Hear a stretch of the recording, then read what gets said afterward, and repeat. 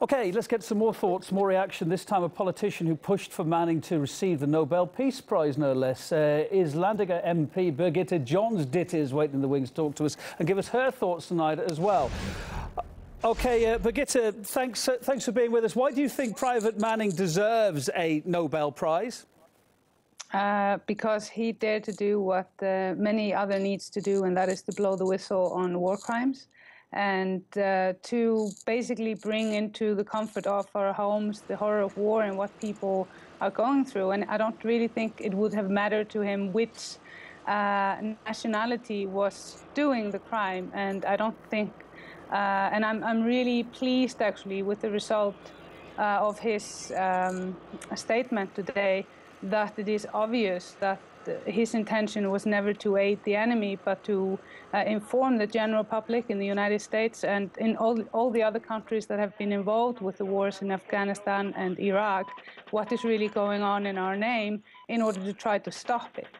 And just from what I've heard from his statements, I've just basically been following it on Twitter. The only thought that I have in my mind is that this person is a hero. OK, they're your thoughts. I mean, he got worldwide attention on the realities of war, the human consequences for innocent civilians and the behaviour of some US troops. The question is, will the wider world recognise that? Will his actions ever be recognised as you'd really like them to be recognised, do you think? I think so, yeah. I've been following his case ever since I heard about it for the first time in the news. And, you know, I co-produced the Collateral murder video in order to make sure that that would be brought to the general public, because I felt obliged to do that. And from seeing, you know, the development of the attention to his case, both in the United States and globally, that has been radically changing. And I think that by him, you know, in a sense, it is a relief for me to hear him plead guilty to leaking this particular video. So I know that, you know, I might not be harming his case by saying that what he did was indeed what he did, because I didn't know. Birgitta, did you take any comfort from the fact that the Pentagon eventually did bow to pressure from human rights groups, and they indeed posted over 80 unpublished rulings on Manning's trial? Do you think that was a breakthrough?